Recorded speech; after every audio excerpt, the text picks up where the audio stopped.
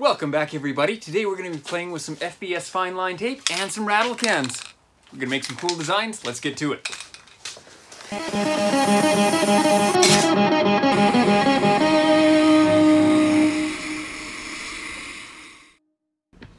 So we're going to start off here with some 180 grit on my DA. I really like the Norton Dry Ice series of sandpaper from 40 grit up to 1000. Same stuff I use at work, and I like to buy it for at home as well.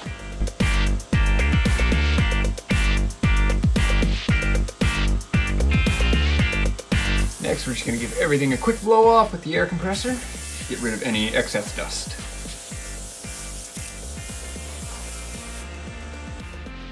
And a quick wipe down with acetone to get rid of anything left on there. It is a good idea to use either this or some wax and grease remover, something along those lines.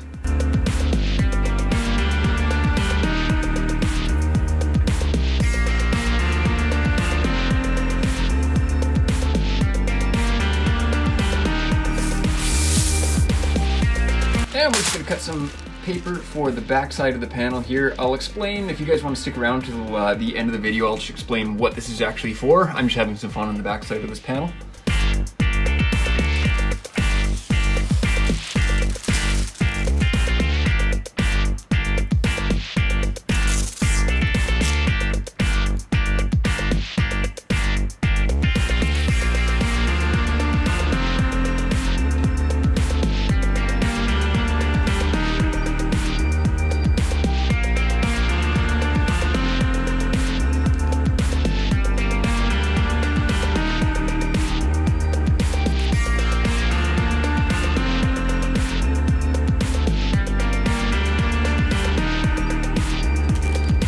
So I've carefully masked about a 1/4 inch border around the whole thing that I don't want any paint on, and we'll just flip it over here, wrap that masking paper around, and we'll wrap it over that masking paper.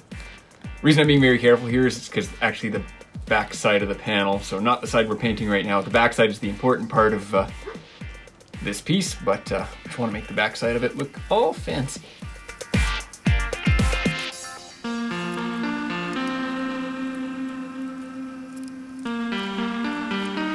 So I'm ready to spray here. I'm just going to be spraying some self-etching primer from Rust-Oleum.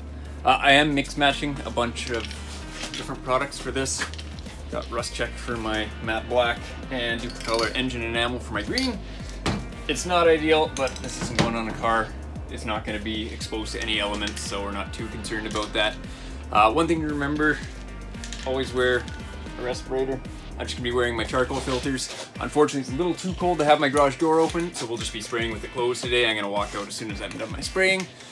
Keep in mind, if you're spraying a 2-part paint or clear, primer, whatever, charcoal filters won't filter out all the isocyanates. They will filter out your VOCs, volatile organic compounds, but it won't filter out all the ISO, so just something to keep in mind. All right, let's spray.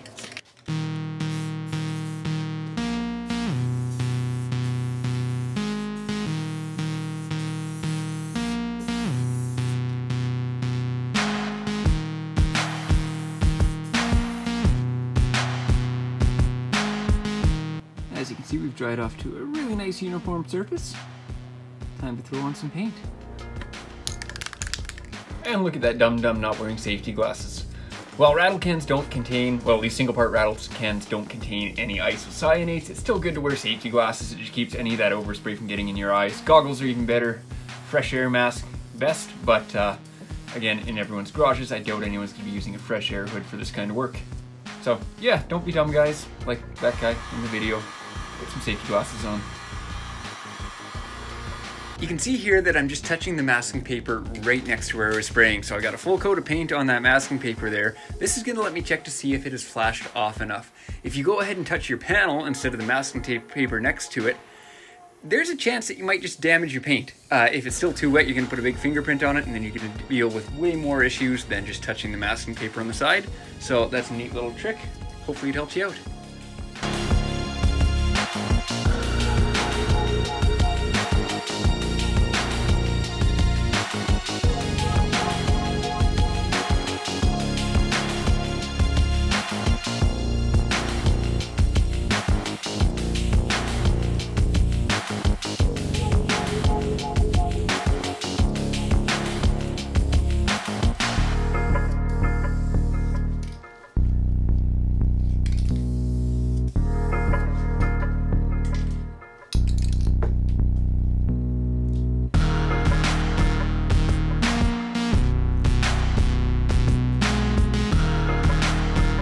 else the next day. Our panel is dry, we got a uniform finish.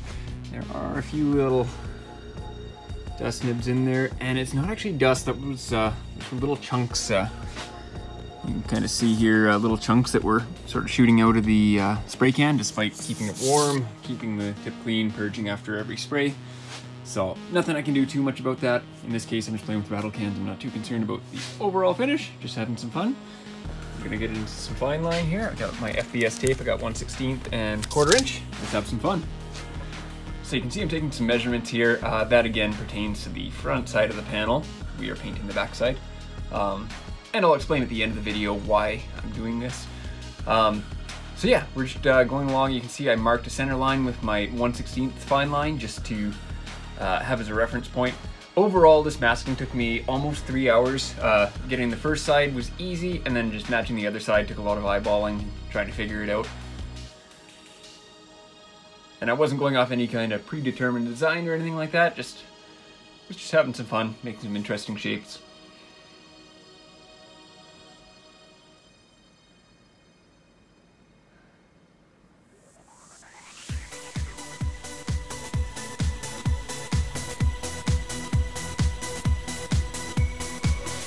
You can see as I go, I like to cut the end of the tape with a razor instead of just pulling it, because when you pull it, it does stretch it out, and then that last inch or two that you stretch isn't going to be usable, so you're going to trim it off anyway. So I like to just get it close, trim that end off, and then you can continue along with your next piece. If you're stretching it to break it at the tail end of one of your pieces as well, you have a larger chance of accidentally pulling it off and ruining all your hard work. So just cut it with the razor blade. Makes it easier, and then I use an X-Acto knife or one of those square razor blades that you see there just to trim my ends off and keep my edges nice and crisp.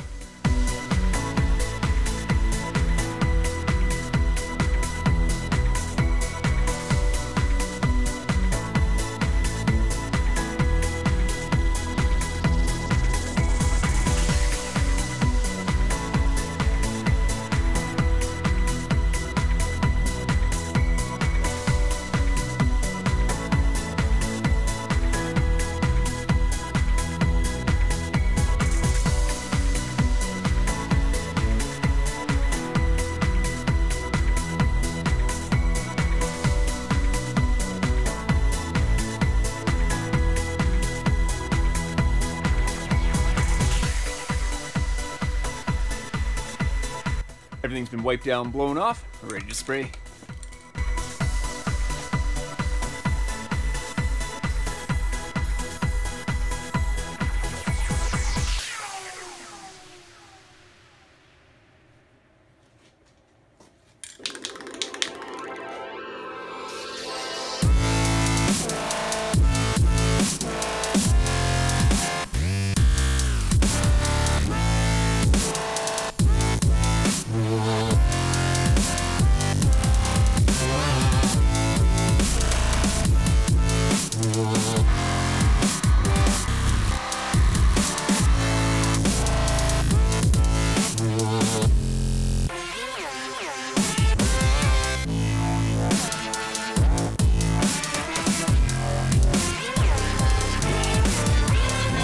So I have coverage over my panel now, there isn't any trace of green left.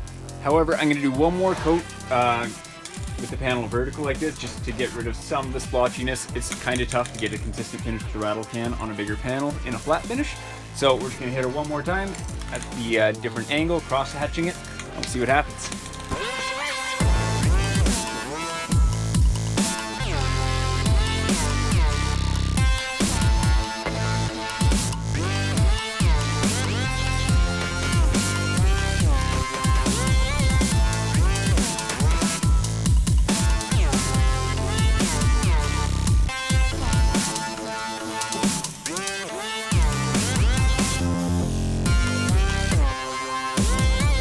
So I like to unmask while everything's still a little bit fresh, so everything, as you can see, is dry to the touch, but it's not completely cured. Just spent about 5 minutes letting it flash off there. So we're gonna take off the masking tape right now while everything's still a little bit soft. I'm gonna keep my mask on. There's still some fumes floating around in here, and it's snowing outside, so I can't open the doors. Let's unmask this guy and see how it looks. For peeling off my fine line here, I like to use an X-Acto knife with a nice tip on it to just get under the edge of the fine line, and then I use the pressure of my finger against the blade just to lift everything off, as you can see. Once it's far enough that I'm not going to touch my panel, then I'll just grab it with 2 fingers and pull it away.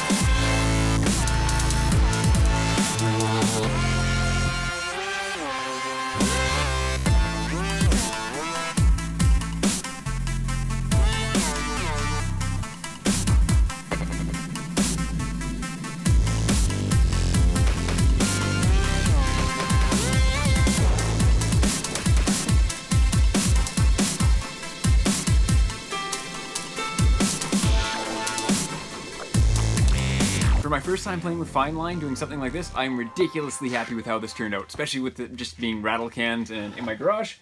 I am super happy with that. If you guys have any tips or tricks for me, please let me know in the comments. I'm more than willing to open my ears up and do some more learning, because this is just, it's fun. I want to get into more of this stuff. You guys have a great day. Thanks for watching. If you guys like what you saw, please subscribe. We'll see you next time.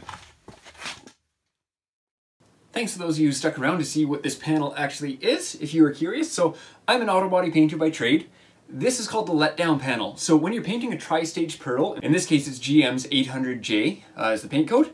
The way it works with the tri-stage pearl is you have your ground coat, your base coat, which is just a solid color. In this case it's a white. And then each mid coat is a translucent color, or like a translucent base coat with a little bit of pearl mixed in. So every coat that you add darkens the color a little bit. So let's see if I can, hope you guys can see that on camera.